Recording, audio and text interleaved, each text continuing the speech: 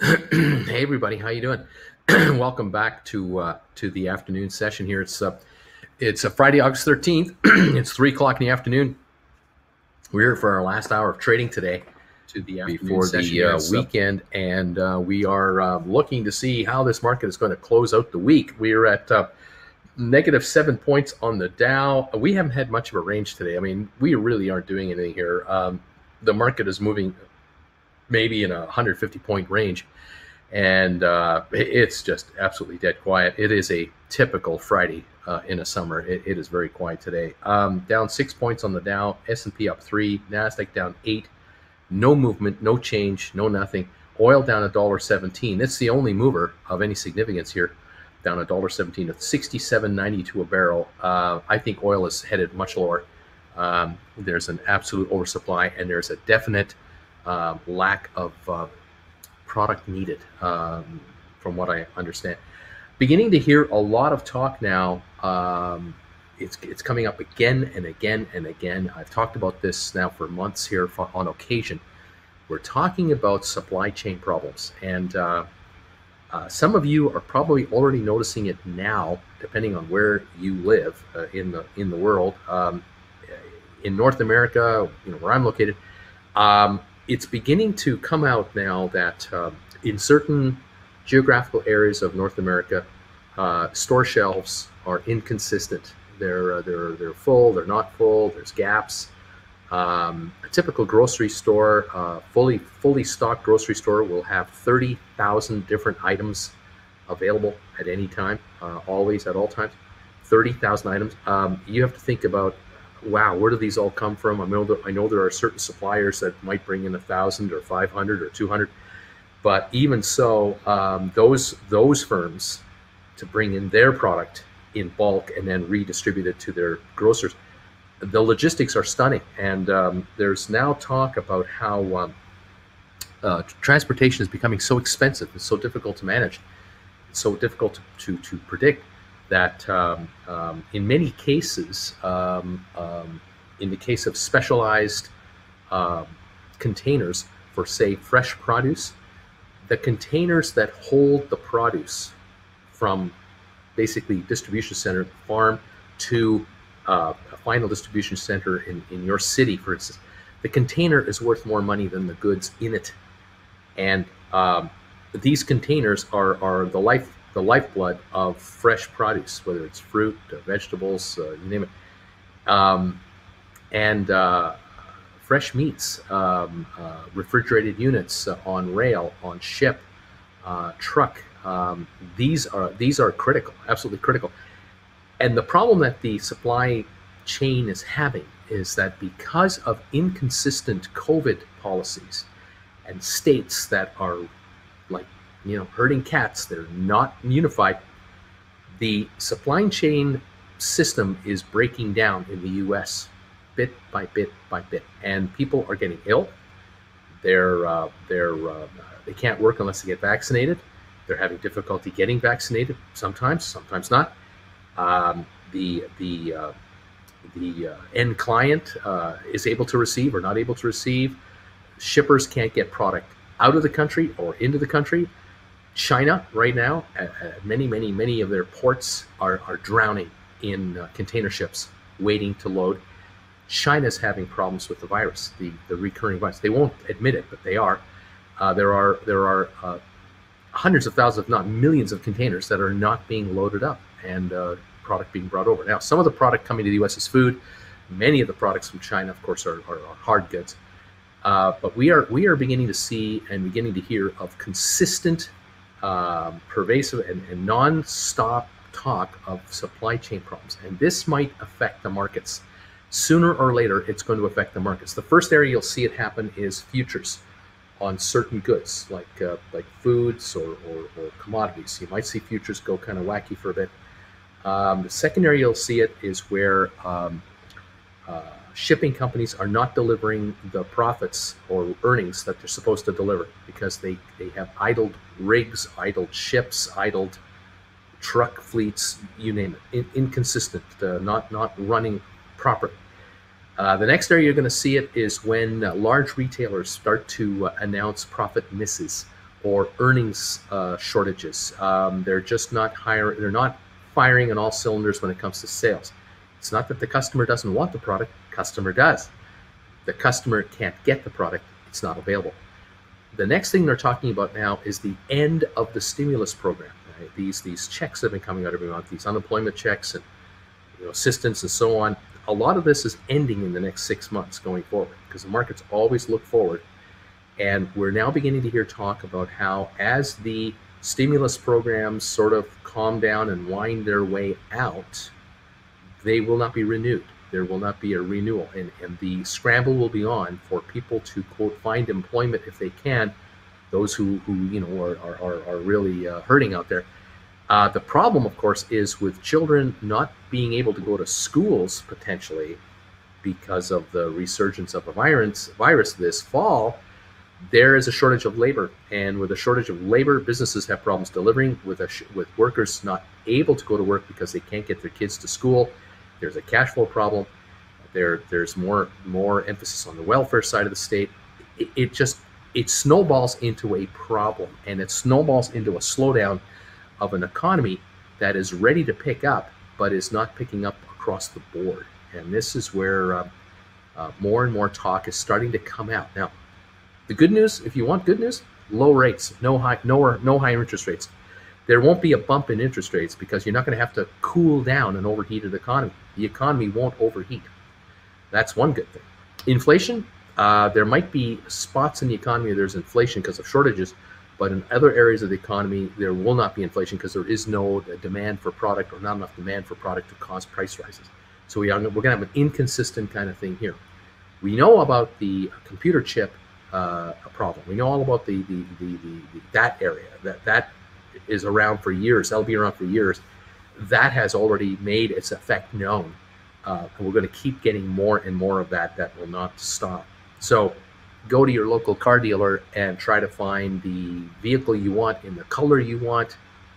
Might not be available only because of delays or shortages. They're only bringing out colors, the white colored cars, the black colored cars, the blues and the reds. And that's it. And everything else is held up because of specialty orders. They're just going to get chips out to the highest selling colors only and get them out the door. I don't know.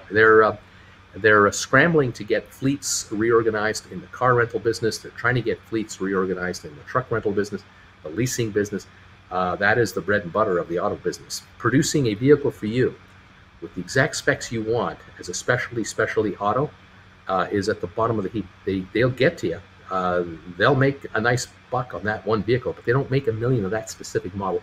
And so you're out of luck. If you're happy to drive the ST model instead of the XLE, you might find the ST, but you're not going to like it because you want all the bells and whistles. Welcome to America and Canada. We have our tastes and our wants, needs, and desires. This is what I'm beginning to hear now everywhere. This isn't now a one-off story anymore. 6 months ago, it was kind of being speculated about. There was a lot of talk about, well, there might be supply chain issues here and there as we kind of ramp back up again.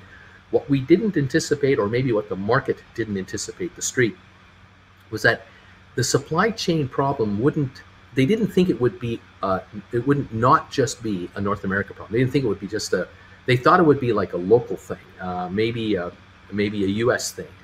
Now we're beginning to find out, nope, it's right back to the beginning of manufacturing. So inside China, Taiwan, Thailand, Indonesia, India, Bangladesh, Pakistan, all these areas where the cheapest labor is located and the cheapest factory pricing is at. We've got issues there where they're not getting their parts on time. They're not getting parts on time. And so something as simple as a toaster oven that might require 200 parts to put together doesn't come from one location.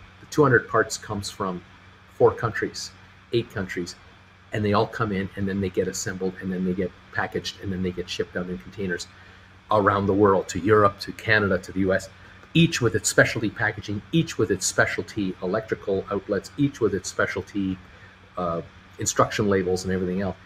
There's all kinds of issues with different parts for different pieces, and these factories are finding that they need to run very efficiently because they have contracted to produce whatever this product is. If it's a toaster, if it's a slow cooker, if it's a if it's a microwave oven, whatever the item is that they have to make, mixers and what have you, food processors, these have to be produced in high volume, at high speed, in high efficiency, third world located factories, because the owners of these factories and the managers of these plants are absolutely trained and designed to produce, say, 250,000 food processors for the United States for the month of May 2022 in the month of whatever in 2021. And those get made in that 1 month, packaged, shipped out, and now they're producing the food processor for the European market, for the European electrical grid and its safety standards and everything else with different variances and what have you. This is the race to the bottom in the third world, that even these guys are having trouble delivering the goods on time, and the profit margins at the bottom end are so slim, so micro, that you go to your Costco store and pick up a KitchenAid mixer with all the bells and whistles for $400, $399 or $249, whatever the price is, super discount price to you. What you don't realize, or what you're not thinking about when you buy it in Peoria or Cincinnati or Atlanta or wherever you're located, this unit cost $19-20 to make. It cost another $10 to ship. It cost another $5 or so in admin. It cost X amount to bring into the country. It cost so much to offload in Long Beach or LA or wherever it got shipped off. It costs so much money to be shipped to a distribution center. It costs X amount of dollars to divide that shipment down into breakable small amounts on pallets, where one pallet went to your Costco in your town through a combination of rail and truck and everything else until it got to your Costco store. By the time that unit got to your Costco store, Costco is into that unit for $200 and they're selling it to you for $250. They're making the final $50 at retail. And if it's broken, they'll take it back, no questions asked, and give you another one or a refund. And then they make a deal with their supplier for credits and what have you.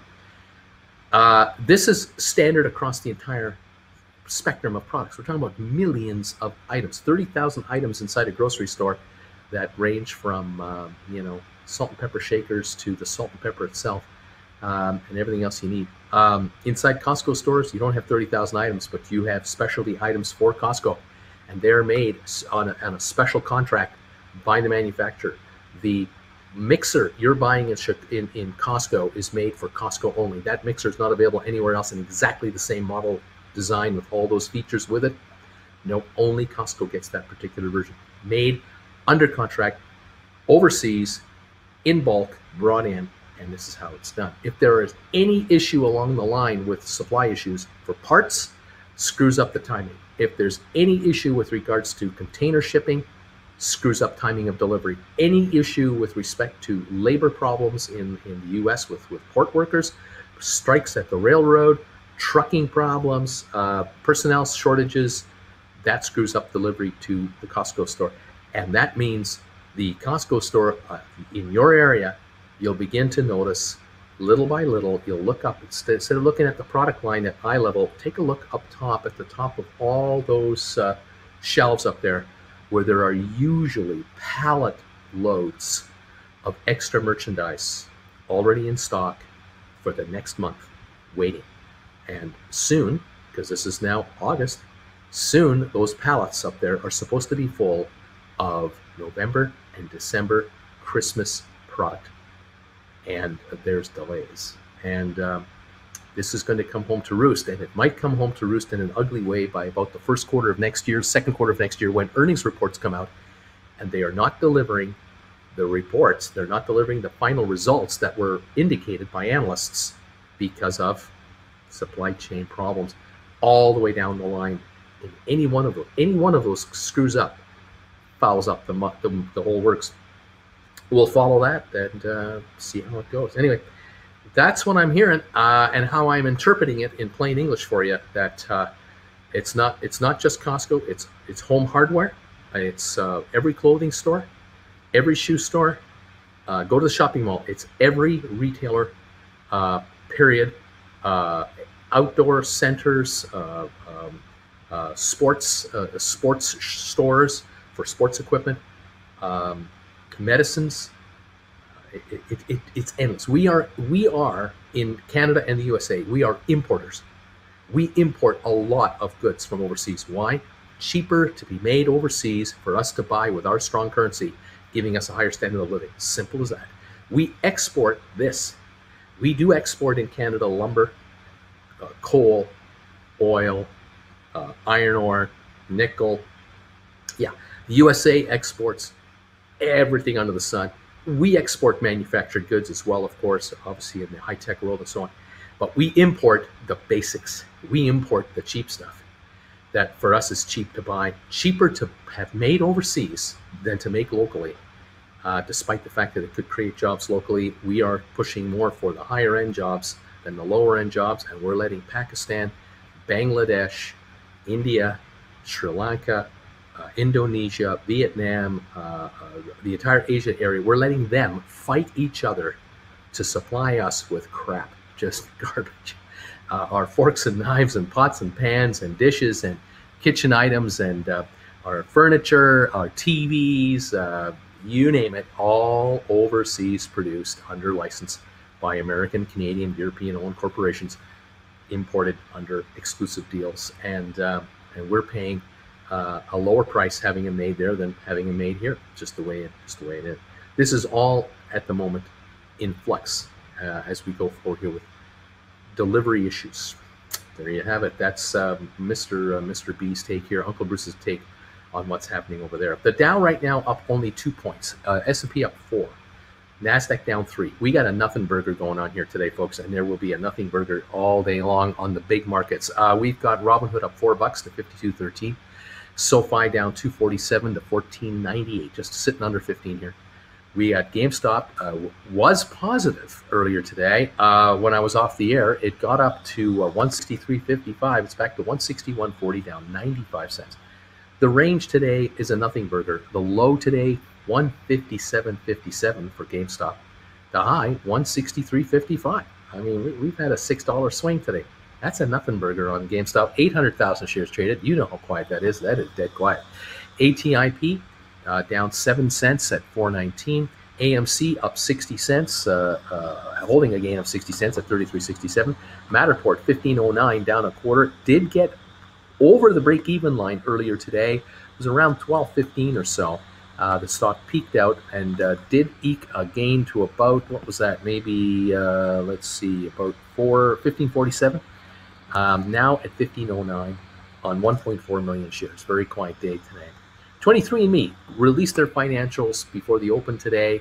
The hope was that that would spur the market, that would maybe there would be a move on the stock. Maybe the management could get ahead of the market and spur confidence in the stock, talk about how great things are going to get, what the plans are, whatever the objective was.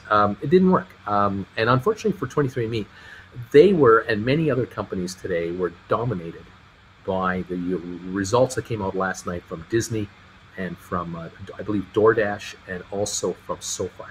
And the SoFi thunder did not help. I mean, SoFi, trading over 50 million shares today, has absolutely dominated the trading. And 23andMe had no chance to get anywhere going here. It opened at roughly $7.95, got to $7.99 for like a nanosecond, quickly went into this $7 and 59.60 cent range by about 10:40 in the morning. Hit the low of the day of 7.32, just around 12:30 this afternoon, and then took a run. It had a run from 7.32, and it went all the way up to about 7.90 or so. It got up to about 7.90, just short of the break-even level. In about 30 minutes, it did that. Nice climb, solid. Then gave half of it back, and it's been flatlining ever since. It's now 7.66, down 27 cents on 3.4 million shares. And so we have a 3 to 3.5% drop on the day here. No news anywhere on the servers that are being highlighted. So there doesn't seem to be an organized follow-through promotion campaign going on by the company today. They did their release.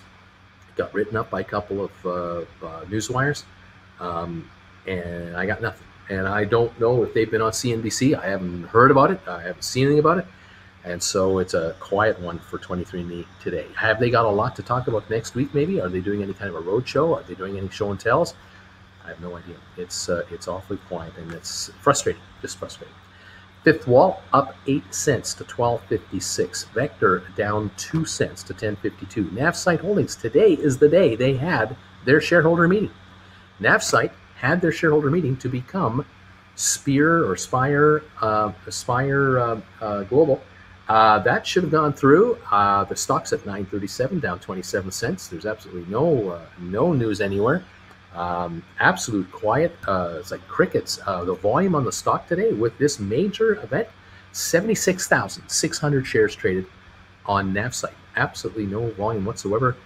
I'm going to guess, and I'm going to speculate because I can't tell you officially. There's nothing official here, but I think the shares should start trading as Spire Global on Monday. But I could be wrong. I have no idea. There is no communication anywhere from anybody as to what's going on. So do the folks at Navsite kind of wash their hands of it? Oh, hey, we've been taken over. It's now Spire. Is Spire ready to take this thing on? Is Spire ready to become a public company? They have already been given buy recommendations up into the 20s by analysts. I would really like to see something happen here with the Spire people. I will give them a pass today. I'll even give them a pass on Monday. But by Tuesday, there had better be something going on here from the new management, because this is ridiculous. I don't understand. If I were a major shareholder in this new company, I would be insisting for weeks now that I want to see the plans. You show me that you have personnel in place to handle yourself as a publicly traded company. Show me who's in charge, who's going to be running this thing, who's in charge of communication, who's in charge of investor relations, who does investor relations refer to, who do they get marching orders from, and what will the marching orders be, and on and on and on. Having been a president of a publicly traded company way back when, these are basic being public 101 questions. Not asking trick questions here. Who's running the show and what's the show going to be about? Nothing today. I'm finding that very frustrating, but that is what we have at the moment. CYXT Xterra is sitting at 9.76, down 26 cents today. The low of the day was a little while just after 2 o'clock today. We hit 9.60. We're now at 9.76.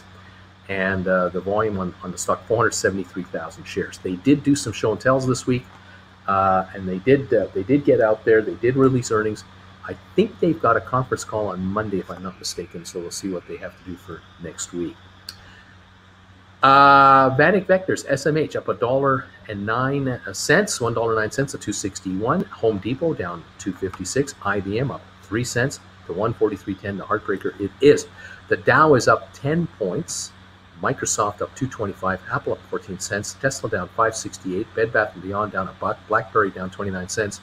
Royal Caribbean down $1.82 right now. 78.52 is the last trade on Royal Caribbean. That's the low of the day, roughly. Norwegian at the low of the day, down 84. Carnival low of the day, down 53. Amazon down 14.55 a share. Facebook up 33 cents. Google is up 2.95. Target down 76. JP Morgan down $1.91. Over at Goldman Sachs, we're down 4.38 to $410 a share. That will be a $700 stock within a year. Nvidia up 2.20. Cisco up a penny right now. Walt Disney holding a gain, but not like they had this morning. Disney is up $2.35 to $181.64. This morning they were as high as $187.58, but they've given a lot of that back. I have no faith in the Disney stock right now. There are people out there who are convinced that this is great, this is fantastic, they're on their way back, it's going to be just, kumbaya by the campfire, people. Start singing. I don't think so. I think this stock is on its way to $150 a share. They're trading at 50 times earnings. I don't think they can generate the earnings going forward that people think they can. The parks are not going to be at 100% capacity for the rest of this year. They've lost the summer. Summer's over. It's August. We have several more months here of uncertainty. Florida is a cesspool. Florida is an absolute basket case for the tourism business. Absolute basket case. The outside world looking into Florida is going, I'm not going down there. Are you kidding me? No, thank you. Florida, with that governor down there, absolute lunacy, total disaster, hospitalizations through the roof. The perception is complete idiocy. No one wants to go. Families would rather go to LA than to go to Orlando for safety reasons. Now, there are the diehards that you can't talk out of, and there are the freedom fighters who want to go maskless and just want to be, I'm American, I can do whatever I want. God bless you. Knock yourself out. It's yours. You have it. You can have it. But I can tell you where the profits come from. The Florida profits for Disney comes from the outside world. You've got to have foreign tourists coming into Orlando, because I can tell you that a couple of good old boys coming in for a weekend from Alabama, hanging out in Orlando, aren't going to be dropping $5,000 a night in Disneyland like high-end tourists from Japan or China or Europe do. You've got a whole different group of folks here. You got these folks who are looking for a high-end quality meal like a turkey leg, as opposed to filet mignon with scallops. We're talking a whole different ballgame here. Disney is going to get taken to the cleaners this year, as will Universal, because they are not going to generate the money in Florida that they thought they were going to generate, because those high-end tourists are not coming. And I'm sorry, folks, I don't care how many locals come on in to enjoy the rides. It's just not working out. They talk the talk about opening the parks and allowing everything just to run again, but the money isn't made at Disney World with folks riding roller coasters and going to see the animals. The money is made at Disneyland, at Disney World, where the folks are staying at the $1,000 a night suites at the high-end resorts that inside Disneyland's property. These are the folks who are getting the private tours. These are the folks who are buying jewelry inside the stores in Disney World. The high-end stuff, really, the stuff that you and I might look at and go, wow, can't believe it's this much money. These are the folks that have these collections of this kind of stuff in their homes around the world. They're not coming in. Those customers are not coming in to the U.S. right now. And they're not coming into Florida. And why should they? Because Florida is a disaster. It is a joke. Anyway, there you have it. That's just me from the outside telling you folks what we hear, what we see, what we're noticing. What a mess. Absolute mess. Not looking good at all. What else can I tell you? Who else can I make mad today? Who else can I upset? I haven't said Texas. So I'm being nice. I haven't said Texas. Yeah, unbelievable. The Disney stock is, I wouldn't touch the Disney stock with a 10-foot cattle prod right now. 50 times earnings, and I don't think they can maintain it. They keep talking about, oh, we're doing live streaming. We're doing our movies. It's great. It's great. Yeah, okay. That means if you are counting on live streaming at Disney to make up the money that you're not getting from the parks, you can't have both. You either are going to make your money from the parks or you're going to make money from live streaming. If you're not going to make money from the parks, the problem with the parks is that you have 70,000 full-time employees handling Disney World. You got to pay those people not to work. You got to pay those people to maintain those parks while you're waiting for the people to come back. And when they do come back, they won't be streaming as much because they're going to go out and see movies in the movie theaters. And that means the streaming service will drop off. You can't have both. One is doing well because of the COVID. The other one will do well without the COVID. But together, the two of them, it's not going to happen. And that's where the problem lies. This is another thing with regard to the Disney stock. So I don't know, folks. We'll see what happens here. It's a big fat mess. I'll tell you that right now. It is a big fat mess. SoFi, $14.98, down $2.47 right now. What can I say? It's just under pressure here. Today's the day where we get the flush out of a whole bunch of shares, 54.5 million shares of SoFi. We get that going through, and everyone who wants out gets out, and they got out. But someone, and remember, think about this. Today, we traded 55 million SoFi shares. The question is, who's buying it? Now, we know that half of this trading is probably day flipping. It's just turnover. Fair enough. But the other half is actual buying of stock. Who's picking it up and putting it away? That's what I want to know. I have a feeling that this is being gobbled up by long-term holders that are going to become a force inside this company going forward. And it's for the good of the shareholders who have it. If you're a shareholder of SoFi, you have to be happy to see this kind of volume today. You're hoping to see more of this kind of volume. I don't know if we'll see this on an ongoing basis, but I'm really happy with over 50 million today. I want this stock to get to this level and stay here. But I'm curious to see who's been picking this stuff up, because there's a lot of paper that's been bought up. I know there's been a lot of turnover, but a lot has been put away. Interesting stuff. GameStop 160.50 up, down $1.85. We're now down $2. Excuse me. ATIP down 8 cents. AMC hanging on to a 35-cent gain. Matterport down 28 cents. 23andMe at 7.58, down 35 cents. Unfortunately, we're not getting a good day there at all. A fifth wall is up 8. Vector's up 5. Navsite down 30. Sextera down 40. IBM up 9 cents, breaking everybody's heart right now. That's what we have. That's where we're at. That is the latest on this market as I see it.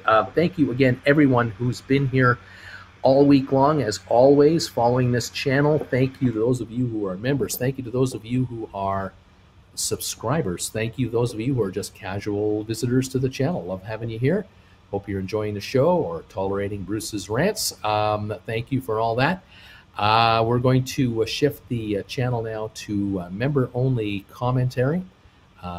Membership has its privilege, one of which is you get to comment here exclusively among members. And we thank you for being here today.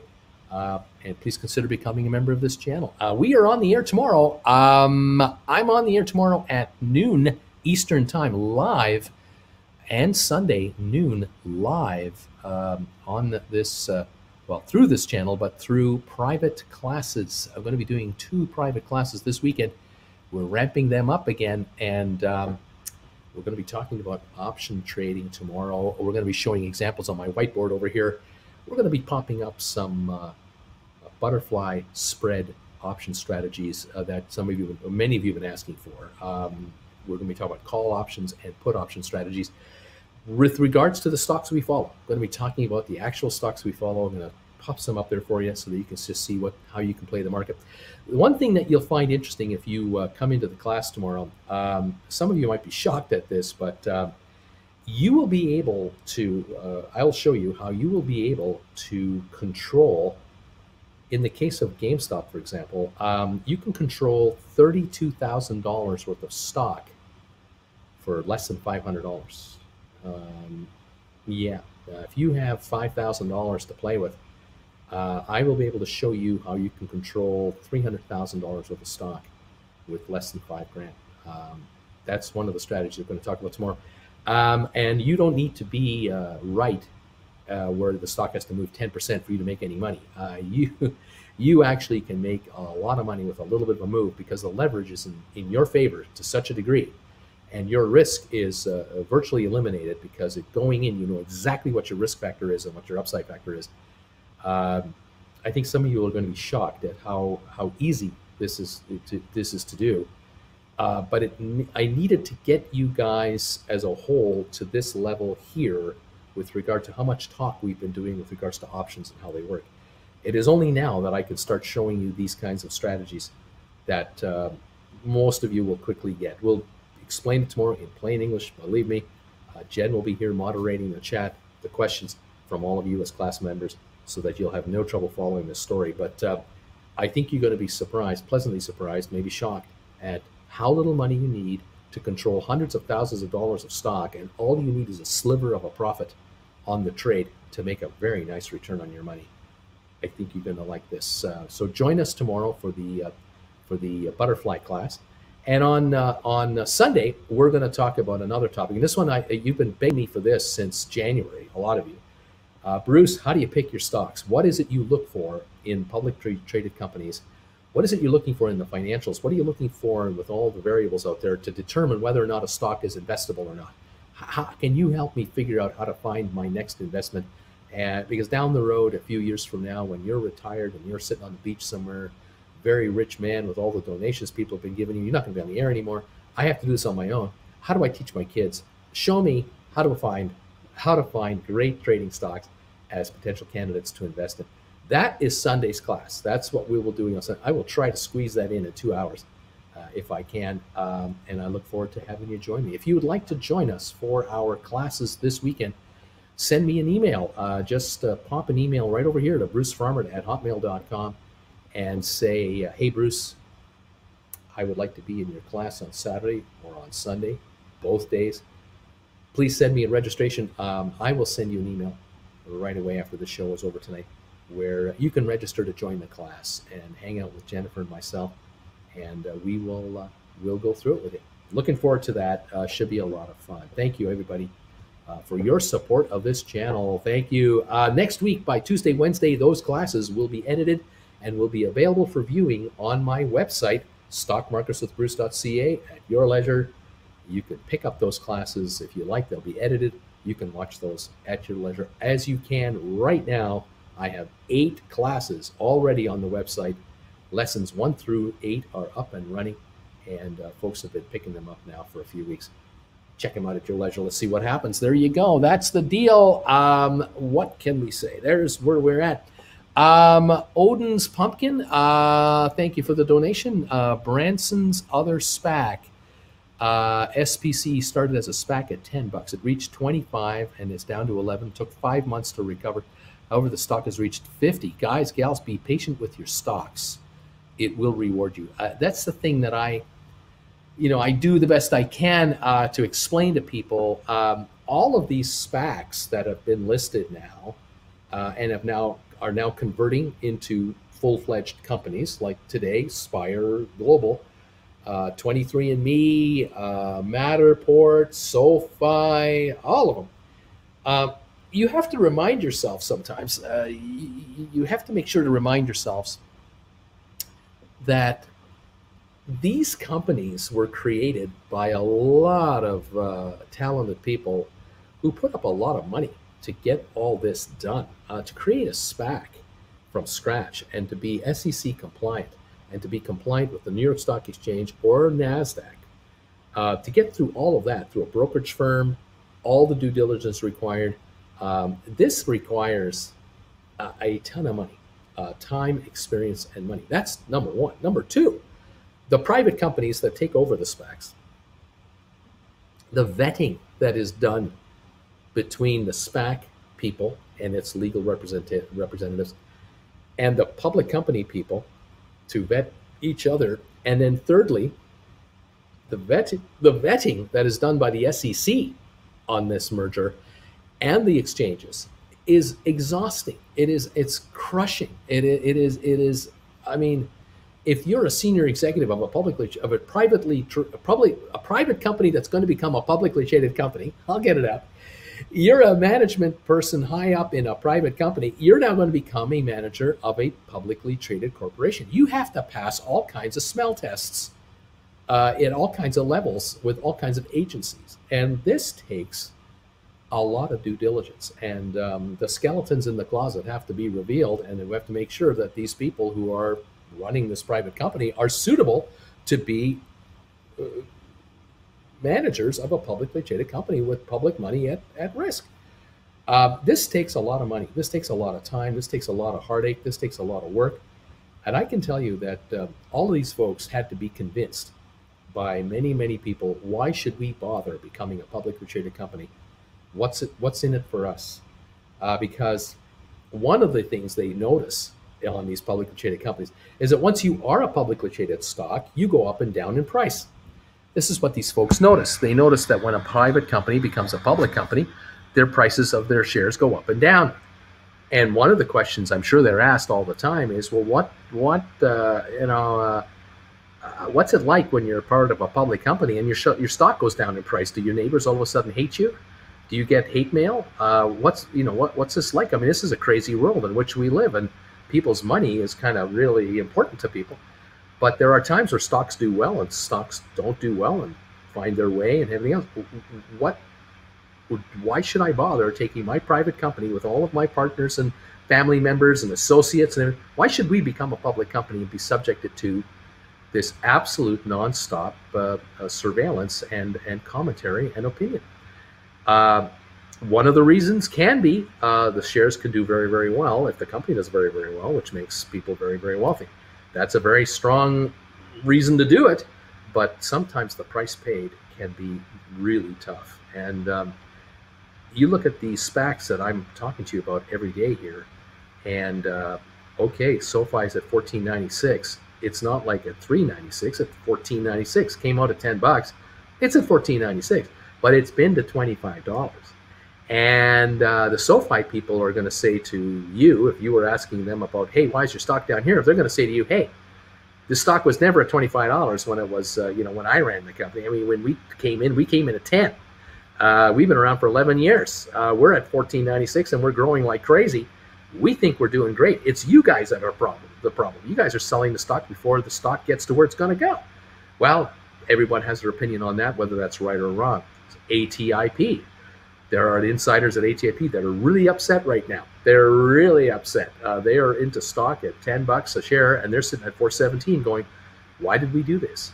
There are founders of that company with the hedge fund that created this whole thing. They're down $800 million.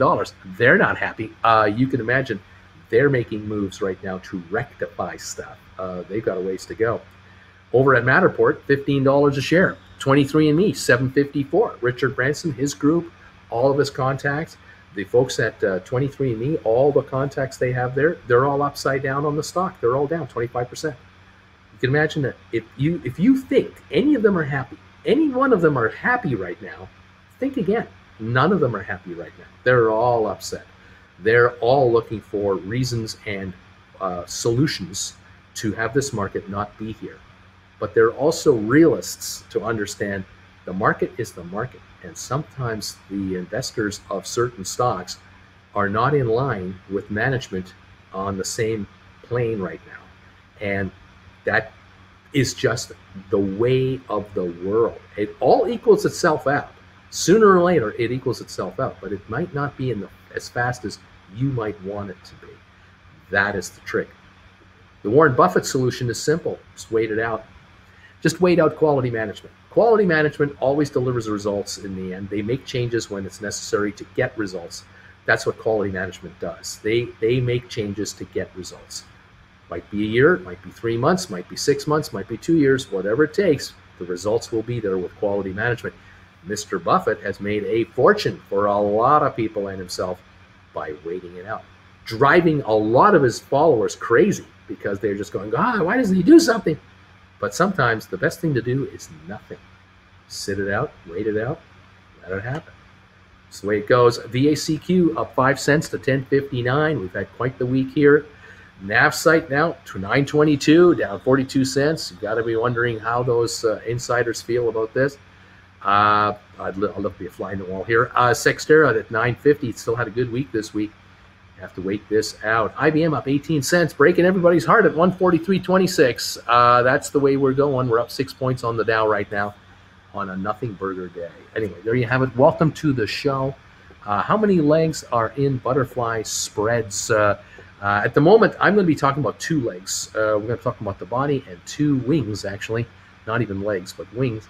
But we'll go into a number of scenarios that will cover quite a number of these angles here.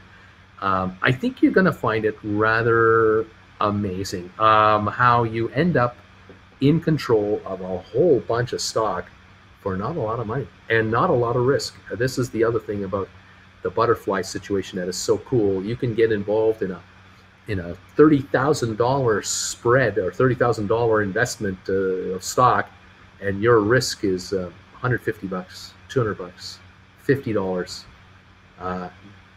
Incredibly light, incredibly low. We're going to get into that. I think you're going to find that well worth your price of admission. Joseph, thank you for being here, and thank you for this donation. What do you think is going on with SoFi's price movement right now? It's like a barcode, just full of candles back and forth, looking for some Uncle Bruce wisdom. Joseph, I was looking at the quote, looking at the chart today of this stock, and I'm just blown away at just how flat the chart is. I'm just amazed by it.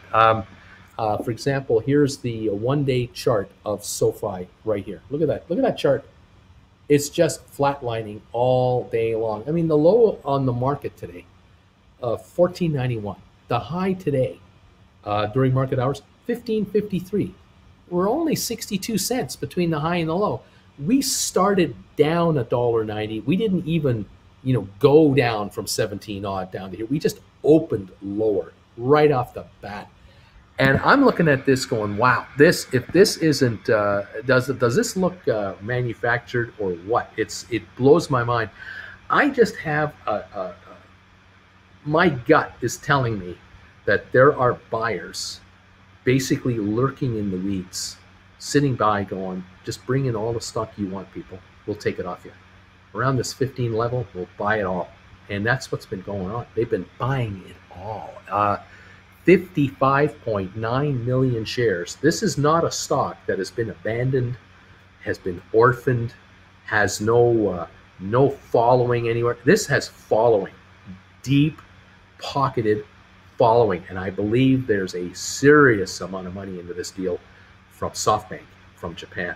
Serious backing there, and I believe that friends of friends and associates of associates are buying up all this paper that's coming in. They're just give it to me. Just give it to me. No problem. No problem. You're giving it up today for $250 less than yesterday at this time. That's okay. We'll take it all from you. Thank you very much. We appreciate it. I just have this impression that the buyers have got a long-term time frame in mind, a very high price point in mind for their exit that will make you go, are you kidding me? They want how much for this? That's why they're buying it. There's a reason why, I guess today, $750 million of stock is being picked up by investors of this company without any problem whatsoever. You got 10,000 for sale, you're up. You got 100,000 for sale, you're up. No problem. No problem. How much you got? Just give it up. Give it up. Those of you out there who've been nibbling away on this thing, I commend you. I absolutely commend you. You're doing it right. This is a day where this is a giveaway of gargantuan proportions. The stock yesterday, just on speculation of what was coming up, went to 1770, 1750 a share. You're going to see higher highs than that, much higher highs. This 56 million shares that we've had coming through here will not be in your way for the stock to go to $30 a share anymore. It's the way I look at this. I look at this as 56 million fewer shares between here and $30 a share. 56 million fewer that have to be bought. You don't have to buy them at 18. You don't have to buy them at 20. You don't have to buy them at 23. You don't have to buy them at 28. These 50 odd million are not in the way anymore between here and $30 a share, which means the stock will go to 30 even faster than it would have before. That's how I take on it. My take goes. What is it going to take? The bank charter. They nail that bank charter, which I think this is why the buying is so serious. The buying is massive because they know that bank charter comes in, changes the entire complexion of this corporation. This company will grow by tenfold within 2 years of that bank charter landing in their lap. It is a license to blow this company wide open to another level. Huge. The amount of capital that will be made available to SoFi from the bond market will blow your mind. There will be, in my opinion, I can see these guys doing $5 and $10 billion financings through bond offerings with virtual cheap interest rates, where they'll write their own loans. I sense it. They know they're going to need it because they have 2.6 million customers now. They're going to have 5 million customers a year from now. They're probably going to have 10 million customers 2 years from now. They need billions of additional dollars to lend out to people, to take the spread between what they charge you and what they pay for the money. And the bank charter is going to make it so easy to borrow billions and billions and billions of capital. The buyers of this stock right now, all day today, who've just been saying, give it up, I'll take it all, I'll take all you want. They're saying to you, or they're saying to me through what their actions are, that yeah, we're happy to buy this at $14.94, $15 a share. We're delighted, just delighted. Yeah, we're actually lucky that it's down here. It backed off. This is our last shot. This might be the last time we get this stuff in bulk down here, because going forward, this is going to dry out. The free trading stock is going to dry out, and between 14 and 30 might only take 100 million of volume to move it there. Might only take 200 million of volume turnover, of course. It won't take much. And then keep it there. 20 million shares a day. It'll stay there. This is going to be interesting. This is really going to be something. That's my take, Joseph. I'm like I said, I'm really excited For those of you who are picking this up, if you're picking this up and you've added it to your portfolio, I think you're going to be just fine. I'm convinced of it. This thing is a winner. I like the fact that with 56.7 million traded, this stock has only fluctuated 60 cents all day today from low to high. If that right there screams power to me, screams stability. Don't like the fact it's down 252. I don't like it. I'm not happy about it, but I accept it as part of the way this market works. But I really respect the power behind this company. They have shown me stuff today that I suspected was there, and now I see it. It's as plain as the trading right in front of your face. 56 million at about $15 a share. Do the math, people. That is a serious amount of money that is traded hands. We might end up with $1 billion in trading today on this stock. $1 billion today on a SPAC, a former SPAC. That is power. That is huge. Anyway, there you have it. What can I say? What can I tell you? It is the way it is. It's what we have, and I can't change that. Can't change the price. I can only tell you, I think it's going to go higher. There's a billion reasons why I think it's going to go higher today versus yesterday. A billion more reasons. That's the way I look at it. ATIP down 11 cents. Matterport down 45. Very disappointing day today on Matterport. ME 754. Although I like Matterport and ME very much, I think that they will have a turnaround. I think management will be talking to each other all weekend long. They will be reviewing the whole week. They'll be reviewing the last several weeks. They will be plotting their next several weeks going forward. They will not be sitting on their hands and going, oh, woe is me. I just don't see that. Fifth Wall up 17 cents, taking a shot here at the end of the day. We have 8 minutes to go. We just went up to 12.65, up 17 cents. The low today was 12.36, half an hour into the opening. We've been kind of hanging around all day, around 12.55 all day, but in the last 10 minutes, we've went up a dime to go up to 12.65. Vector up 12 cents, coming on a little bit at the very end here. Navsite and Sextera dropping off at the end of the day today. I think the folks are gone for the weekend. That's just the way it looks to me. Vanek up $1. Home Depot down 2.92. IBM up 2 cents. Heartbreaker. The Dow down 11.48. If the Dow does not have an up day today, that'll break a streak of quite a number of days in a row where we have not had an up day. But I can tell you that yesterday's close was a record high close, and if the market closes down 10 point whatever points, it's now down 9.3. It'll be 9 points from a record all-time high. So the S&P is up 3 points. It is right now, if it closes here, it's a new all-time high close for the S&P 500. NASDAQ down 7 points. It's down 0.05 percentage points.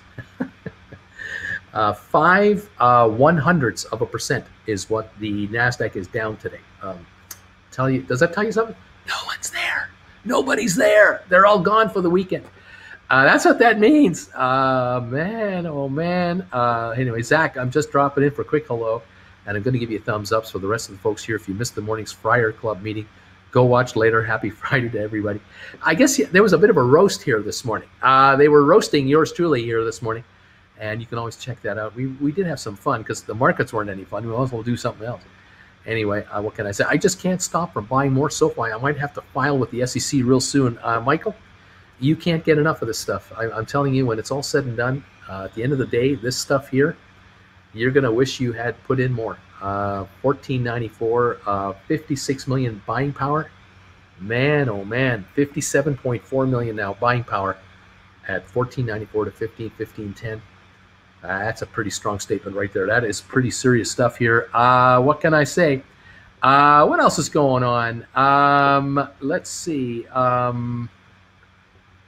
What can I say here? I don't know where else we're at. No troll. The troll's gone away, I guess. So maybe I scared the troll off, or maybe he ran out of money. I don't know. I don't know what's going on. Oh, Oak Street or 400 more SoFi, 1495. Thank you very much. There you go. Yeah, talking about the vaccine is now political. These people are crazy. That's true. The vaccine has become political, and that's not my fault. If you're making the vaccine to be political, you are missing the point of the survival of the human race.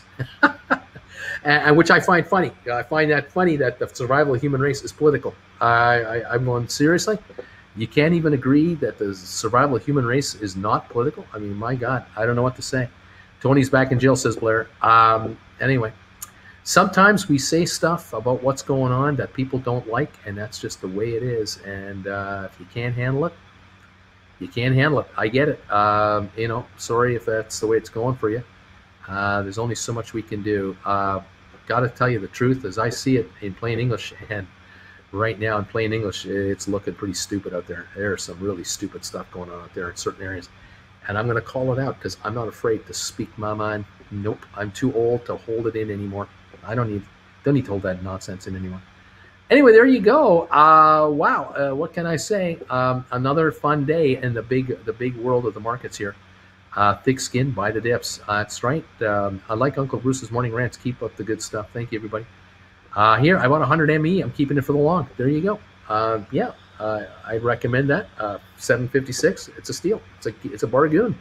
They're giving it away. 1490 Matterport, giving it away. ATIP 415, giving it away. $15 on SoFi right now. It just popped up. We're down to 4 minutes. NAV site 922, bargain. Sextera 940, bargain. You only got a taste of Sextera the last 2 days. You just got a little taste. Went up 123 on, what was it, Tuesday, Wednesday? Hit 1004 yesterday.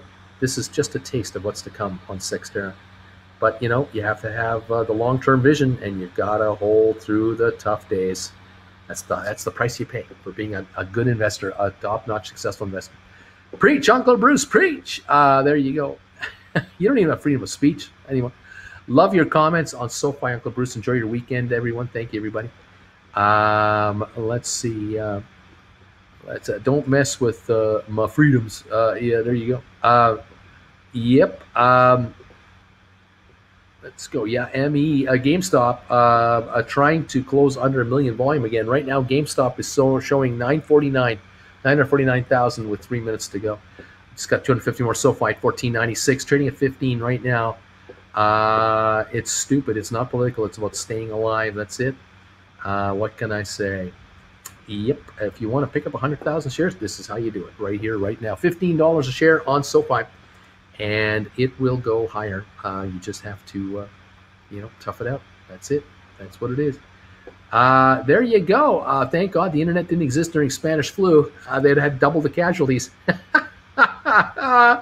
All the freedom fighters. Oh my gosh. Oh man, that was unbelievable. The story on that Spanish flu was so scary, so tragic. Anyway, we like it, Uncle Bruce. Thank you, everybody. ATIP dip. There you go. 415 on ATIP. Matterport 1490, 23andMe 755, $15 on SoFi, 162.06. We're down 29 cents on GameStop here. We're coming out right around 162. Those of you who've written contracts on GameStop, congratulations. You made a bunch of money again this week. The options market is just handing it to you by the thousands, and I say take it, take it, take it. What can I say? The most powerful country on earth gave you the most powerful combatant to this pandemic, and you dismissed it. Hilarious. There you go. There. That exactly sums it up right there. Exactly. The American taxpayer has helped fund the creation of life-saving vaccines, and yet Americans don't trust their own people to save themselves. It's just incredible how un-American Americans are to themselves. It defies logic out in the outside world. We look at this going, you gotta be kidding me. Really? This is political? Oh, you got to be kidding me. It's nuts. It's not. Anyway, there you go. My wife agreed to take me back if I sold my SoFi. I sold my wife. There you go, Austin. Call the herd. That's right. That's right. What Mike Hunt sent times without Michael, what you said 1,000 times over. Lisa agrees with you. Going postal here. I was just checking, refreshing my stock. Buy her back for less. She's on sale. Uncle Bruce, I bought one August 20, $2,730 Google call at earnings last month, and I did not get out during earnings call. I'm down 45% with 1 week left. Do you think I have time to recover, or should I take my loss now on Google? The Google stock, Oh man, it's 2768 and you've got a 2730 call and it expires next week. All right, I see what you mean. Well, the shares can run up 100, 200 in a week, but I don't know. We're closed now, by the way, and 2770 is where it's trading at. You need help. There's no doubt about that. I would see Monday, maybe Monday by Tuesday, you'll have to make a move. Hopefully, you can still make a rollover. I don't know, my friend. Let's see how the market reacts. Don't know. Excuse me. Yeah, that's a tough one. That's a tough one. Butterfly spreads are very cool. We'll be covering it tomorrow. Join us for that one. Yeah. Anyway, there you are. Let's go. Sold a covered call for GameStop to buy 100 shares of SoFi at $14.99. Beautiful job. Well done. Larry, you're absolutely right. The bells have gone. We're done. We're finished for the day and the week. The Dow ended up with about a 16-point gain. So the Dow hit a new all-time record high. It was down 10 points 5 minutes ago. Came up 16 to close up 16, but a new record high. S&P up 7 points, record high close. NASDAQ up 6 points, but not a record high close. Oil down $1.11 a barrel to $67.98. There you go. Interesting. The bells are going right on. Even the cowbells are going. It's no wonder with all the misinformation being spread around, no one trusts the biased and dishonest media, as if media is dishonest all of a sudden, which is also surprising. Like all of a sudden, media is dishonest. All media, every single person is dishonest in media. When did this become the normal? Man, I think we need Walter Cronkite to come back here. We all trusted him. What can I say? GameStop at 0.10%. GameStop, a solid $17 today. Okay. SoFi closed at $14.99. Right on. Let's take a look at the final bells here. Yep, SoFi, $14.99 early close is what I'm showing at the moment, and we're at 15 on the aftermarket. 16,000 traded so far in the aftermarket on SoFi. GameStop 162.50 final close, and that's exactly where we are in the after hours. Went up 15 cents. GameStop ended up 15 cents on the day. How about that? ATIP closed at 4.15, down 12 cents, and we have Matterport at 14.91 at the bell, down 43 on the day. 23andMe closed at 7.60. Down 33 cents. Low of the day, 7.32 today. Fifth Wall closed at 12.66, up 18 cents. Vector up 8 cents to 10.62. Navsite down 41 cents. Sextera closed down 60 at 9.42. IBM was a positive 8 cents at the end of the day today. Microsoft up $3, Apple up 21 cents, and we are done. Another week of trading. A lot of contracts died today in the options market. And, well, we'll see how it all worked out. Did you do okay this week? Did some of you have some really good option writing profits this week? I hope you did. Let's see what happens. Austin, I ain't selling. Blair, how do you tell if a person without a mask is vaccinated or not? Ask him who won the election. Oh, no. Amber, hey, my only green is stinking GameStop. I'm going to pee my pants laughing so hard. And what a surprise. SoFi ended up at close at $14.99, laughing out loud. The other person isn't taking into account the souls of others. Sounds completely two-faced to me. Let's see here. There was a ton of options activity on SoFi a few weeks ago for what, 820 expiring? Is that today? A war to keep it down under 15 at 1750 strikes. Interesting. Who's the guy on the high wire laughing out loud? Let's see. GameStop is king as always, and it painted green. It did paint green. Let's see. Here we go. Suxel. I love Disney and Florida. Sorry, Uncle Bruce. Lots of new residents this year loving our state and visiting Disney. Don't believe the news. Anyway, that's our thoughts on what are your thoughts on Fifth Wall? I love Florida too. I really do. I love Florida. I love Floridians. I love Disney World. I love Universal. I want to go cruising so bad. I have a zillion viewers on this channel and Traveling with Bruce that are in Florida. I can't wait to get down there. I really cannot wait, but it's got to be safe to do so. It's got to be sane to do so. What can I say? It is what it is. The outside world is not coming to Florida because We're not allowed to. It's not like I wouldn't want to go to Florida, but I tell you, my government right now is saying to me, not a good idea if you really want to go there. And Europeans cannot come to the U.S. at all because America is not safe enough. Now, of course, America is also saying to Europeans, maybe you guys don't want to come over here right now because, you know, you're having problems too. It isn't a one-way street. It's a two-way street. It's so unfortunate. But when human beings don't get together to fight a common enemy, which this is, it is most discouraging. And there you have it. GameStop, apparently 1 million in volume. I'm showing 993,000 on my machine. You might be right. Who knows? Wow. What can I say? Yeah, I'll have to have a time machine to take a look at what these stocks are doing in 5 years. SoFi, ATIP, Matterport. What can I say? Let's see. Let's see what's going on here. Uncle Bruce, if I write, for example, Monday, a GameStop call, 20 August strike 170, and get about $300 by, but next Wednesday, excuse me. But next Wednesday, GameStop comes in at 170. Don't I get enough to cover? Excuse me. Don't I get enough to cover and then win more if I roll to August 27 at 180? Okay, so if you write a call on Monday with a 170 strike price and you receive $300, and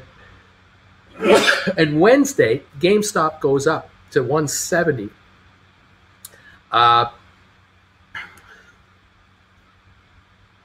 If I then buy those back, those calls that I wrote at the 170 calls, if I buy them back and now I write 180s instead for the same day, I guess that's right. That's a strategy. But another strategy could be, hang on, another strategy could be where you, on Wednesday, you buy back the 170 calls. And then you write 180 calls for the next Friday. So that's a 9-day contract now. Because that contract will probably bring you in $6 or $7. So in theory, right, theoretically, if you bring in $3 a contract by selling this contract on Monday, the 170, by the time Wednesday rolls around when the stock is 170, the contract will have gone up for probably $6 or $7 because it's at the money with 2 days to go. Maybe it's $5, $6. But if you buy it back and then you turn around and write a 180 contract for the next Friday, you'll get that $5 or $6 because the time element will give you that more money for a $10 out of the money price. So you've pulled the string on the exercise and you've broken even on buying back that contract. You keep the original $3.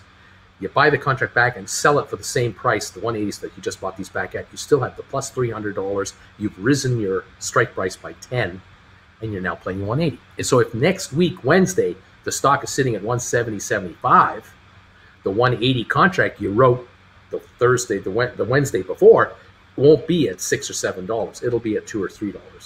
And on Thursday, it'll be at about $1 or $2. If it's out of the money, it'll drop quickly. So there you go. You can always do that. Let's see. Yes. Bruce, you can come to America anytime you want. Just fly down to Mexico and walk in. It's okay.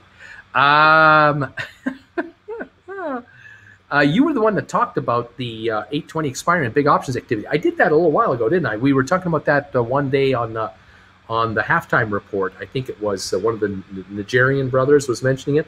And interestingly, how this all worked out, isn't it? I can't put two and two together and say this is exactly what happened, but that's interesting. Anyway, that's really interesting. Anyway, there you go. Yeah, here you go. I live in Western Florida. The humidity will kill you. Expect to spend 90% of your time in air conditioning. Yes. Let's see. What else is going on here? Thank you, everybody, for coming around, hanging around with us. And let's see.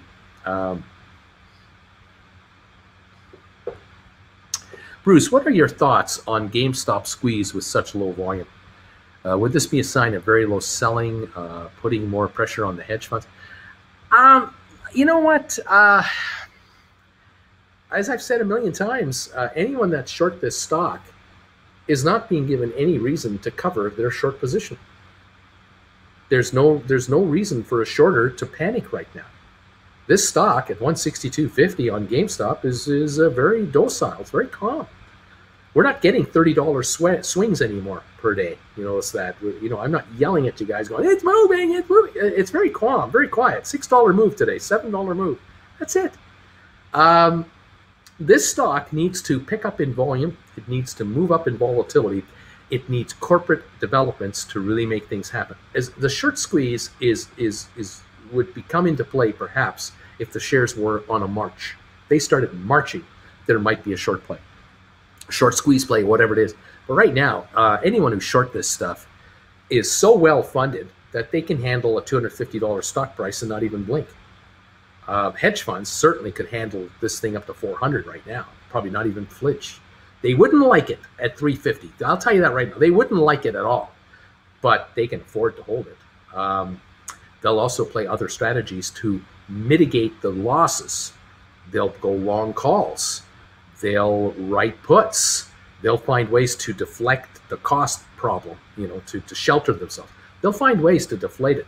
But the folks back in January, this past January, when we went from, what was it, $5, $6, $10 in October, November, and then we went up to the $10, $20 range, and then went from there to the 100. Those guys down there didn't have all kinds of option strategies to protect themselves against losses. They got hit and hit hard because no one thought in a million years that the stock could go in, say, 120 days from $4 a share to 400 a share.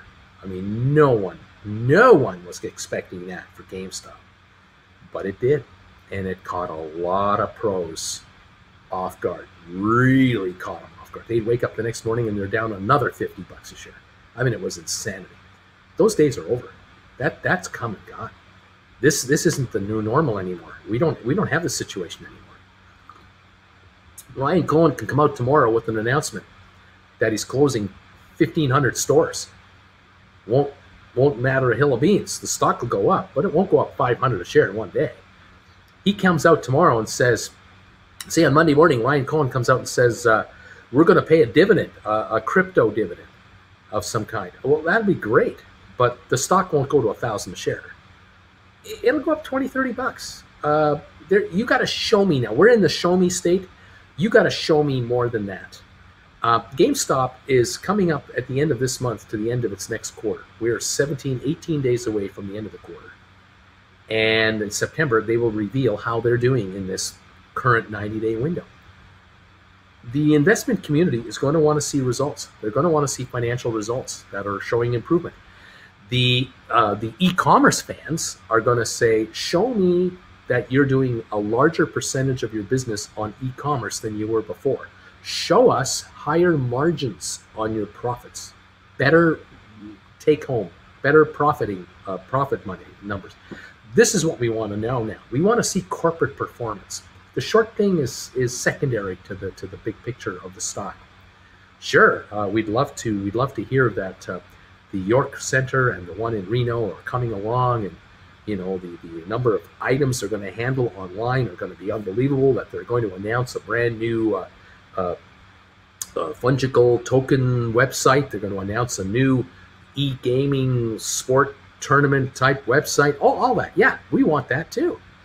But that won't move the stock to $1,000 a share. We need results to take it to another level. It's time to show. The good news is the company's in fantastic financial condition. Cash in the bank, no debt. They're working off. They're dumping the garbage stores that aren't delivering. Yeah, they're gone. They're eliminating. Yeah, they're making changes. We know all that. That will be revealed and reported. We will see it. But we now need to see the next stage of this move. And that's how Chewy, for example, became a profitable company. We want to see how this one becomes a profitable company and how profitable can they become. That's what we want to know now, and we'll see where we're at. That's coming up Anyway, there you go. Thank you for hanging around. Let's see here.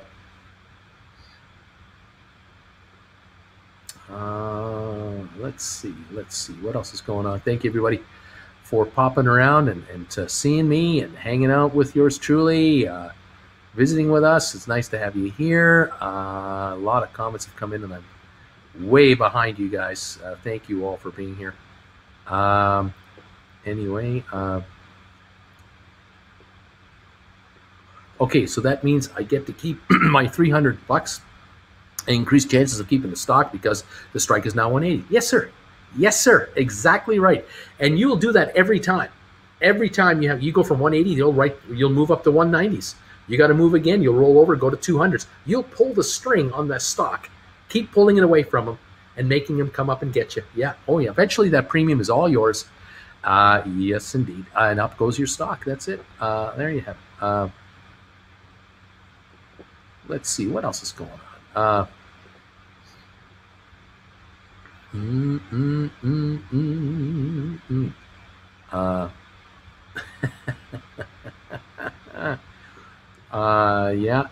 Okay.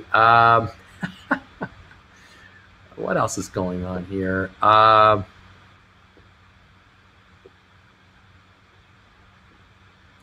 going to avoid all the political comments if I can at all do it. I'm going to do the best I can. I'll try to avoid all this stuff. Here we go, Bruce. I'm thinking of taking advantage on the drop in SoFi. Maybe sell some of my stocks and buy some calls for January or later. What do you think? Well, Hostergaard, you could try that. On the other hand, you could just sit tight because in 1 or 2 days, 1, 2, 3, 4 trading days from now, SoFi could be back to $17.50 a share and just getting ready to rock it again. The sellers are gone. Anybody who had to get out today got out. They're out. They're done. They're not coming back. The stock's been picked up by solid hands. There's a lot less stock available now between here and 30 a share than before. A lot less. And the upward movement of the stock is locked in. It now can happen. Just a question of what day does it go. Anyway, what can I tell you? Let's see.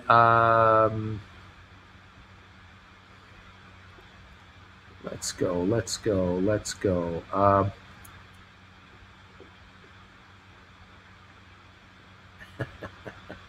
Uncle Bruce, we ain't changing anyone on this chat. Let's all get SoFi and the others back up. How about that? I agree. Let's see. GameStop has showed us its range at 340. It will reset. There you go. And donuts are better than bagels. Oh, those are fighting words. Yeah. SoFi in the aftermarket, $15 a share, 1501 on 73,000 shares, by the way. Very quiet over at this point now. What else is going on? Oh my gosh. Have a great weekend. Thank you, Philly Flasher. Stay behind Bruce and fast forward. Oh man. If GameStop 2021 fourth quarter financial report is anything like last year, we will see a huge price growth. Anticipation the fourth quarter will be crazy. Well, yeah, we'll see. I just like everything about GameStop that's happened in the last 6 months. I like it all. This whole year, this company is no longer a sleepy little brick and mortar company anymore. That is about to change. We'll see what happens. Anyway.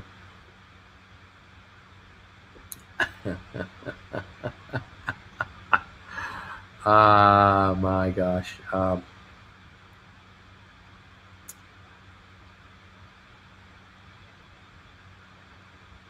Let's see.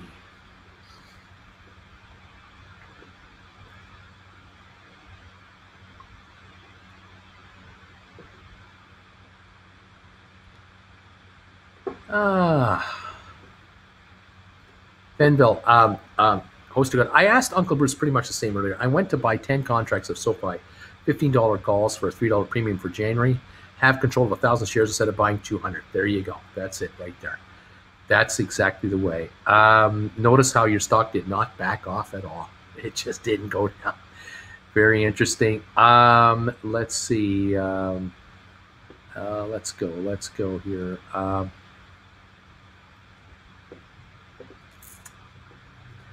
David is saying, Uncle Bruce, I brought my average down to 141 on the December 17, 12 and a half, 23andMe calls. Of course, I have 75 now. I got a few 25s today, bought the average way down. Well, for not a lot of money, you brought these way down. So you don't need a lot of performance anymore to make a buck, to make a good buck on this. Yes, you will need the stock to go higher, obviously, but not like before. It doesn't have to go as high anymore as it would have before to have you make money on it. So that's the beauty of averaging down right there. I just tuned in. It looks like I missed something. Doesn't matter. I like the stock. Let's see. Bruce thinking $15 SoFi call either January 320 or April at 390. Interesting. Yeah, I would prefer you look at 1250s. I would, if you could buy in the monies, that would be better. Look at the January 1250s and see if you can get them. They'll be more than 390, but maybe in the fours, because you're getting 250 book value. Watch for a dip on Monday morning. There might be a first hour dip. Maybe the stock drops to 14.20 and it pops to 16 bucks. I don't know. I'm just asking, maybe speculating. Those contracts, those 1250s might come in just perfectly for you. I'm just saying, if you're a buyer now. The other hand, don't get mad at me. If the stock starts at $16 on Monday morning, I'm sorry. There's nothing I can do for you. Let's see what happens. All right. Anyway, what's going on here? Lots of comments going on here. I'm trying to avoid political comments, vaccine comments. I'm trying to avoid them as best I can. As best I can. Let's see. Thank you everybody for being here, I think. Let's go. Go.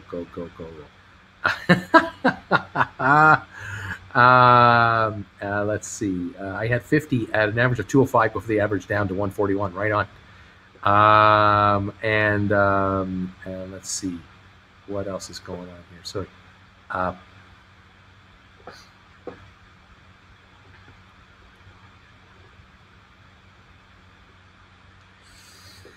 Whew, 60 million SoFi sold off today, and someone bought it all up, but would only pay 15. That's ice cold. Very interesting.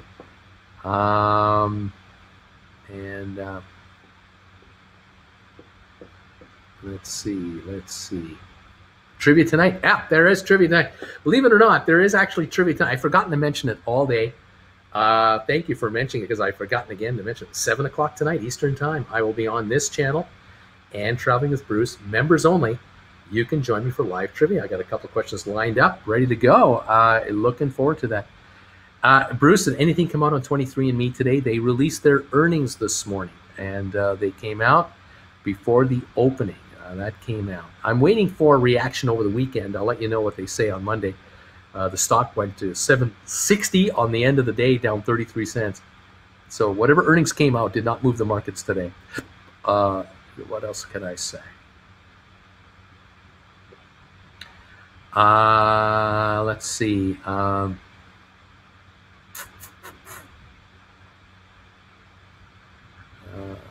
Let's go. What's going on? Remember when Friday used to be a drinking game? Yes, I'm sure some of you are drinking right now. Cheers to all of you out there who are having a libation or two.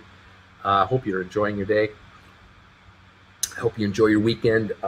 We'll be doing classes this weekend, and looking forward to seeing some of you there. And let's see. Thank you, everybody. Thank you for popping in and saying hi. Appreciate you all here. I bought $15 calls on SoFi expiring January for $315 premium. There you go. The premium on those contracts are high. Obviously, the stock yesterday at 17.50, those are worth 250 book plus premium. They would have been over 450 a piece or so. So yep, let's see what happens. Eddie, of course, you won't read my message. Laugh out loud. That's right. Let's see. Not drinking for fun. I'm drinking for necessity at the moment. Waterford Reserve on the rocks. And Uncle Bruce, we love you. You're so wise. Explain everything so well.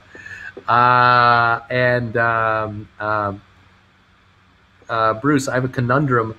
Should I buy 70 contracts on SoFi or for January, or buy the stock? There you go. 70 contracts, 7,000 shares of leverage. I got my thumb in for Uncle Bruce, just cracking my first Frosty of the weekend. Thank you very much for that. David, thank you. What else here? Anyway, there you go, kids. Thank you, everybody. Thumbs ups today. 267 thumbs ups today. Very quiet on the market. We have 45 down. I pissed off everybody today. But sometimes the truth is what you have to get, whether you like it or not. Get it from your friend. Maybe you can trust them. What can I say? 266 for the thumbs ups. Thank you, everybody, for throwing a few our way. We have 375 of you watching here late on a Friday as we're coming into the close of this whole thing. Unbelievable. What are we going to do? Another crazy, kooky week. Hopefully this coming week will be much better. We'll play it by ear. Let's see what's happening. We have a lot of news to go through, a lot of developments to still follow. And let's just see if the markets treat us better. Simple as that. 272 thumbs ups. Thank you, everybody. SoFi, 1498 on the aftermarket, 140,000 traded. That's what we got right there. Thank you. Thank you, John. You take care. Have a great weekend. What can I say? Let's go. Okay, there you have it. Anyway, there you go. Guys, thank you for joining me today. Sorry we aren't happier, but, you get good days, everyone's happy. Get a bad day, everyone starts picking everybody. Just the way it is. I'll be here Monday anyway at 8:30 to keep following this market to see where it takes us. And I'll be doing classes this weekend. Hopefully you can join me. If not, we'll see you Monday morning. If you can join us for trivia tonight at 7 o'clock, that would be terrific. I'd love to have you come by. That would be cool. Let's see what's going on. Bruce, the OSR 12, the 1250s will cost me $455. Thinking of selling. I'm thinking of selling in 3,000 in other stocks and throw them at SoFi, but the premium seems a little high right now. Yeah, $455. The stock is around 15. That's a $250 contract with a $2 premium, but that is cheaper than the premium on the Januaries, isn't it? So let's see what happens Monday morning. Maybe you'll get a little pullback Monday morning. It'll give you a shot at getting in there for less. Who knows? Keep an eye open for that. See what's going on. Anyway, there you go. Thank you, everybody. Thank you. Did you talk about the Wall Street Journal article a little bit? Mentioned about how our friend Mr. Cohen was mentioned in that article. They were covering his entire involvement in GameStop from the beginning to where he is now. And I like the article overall. I haven't been a problem with it. But the article did kind of try to put a bit of a down spin on it at the end when they mentioned how the company raised $1.9 billion, like that was a bad thing. I think it's a wonderful thing that they raised $1.9 billion, but anyway, it is what it is. If you get a chance, check it out. If you get you should be able to see that article. I think it's available for free. Hopefully, you'll be able to see that. Article, read it yourself. Let's see. Keep smiling, Bruce. I hope the classes are going well. I have faith in our picks long term. Thank you, everybody. Let's go. What else is going on here? 44. That's not an all-time high. I've done better than that. On a dialysis machine, trying to shoot people while delivering mail. Dude, on a dialysis machine, trying to shoot people while delivering mail. Yikes! That's crazy. Let's see. Let's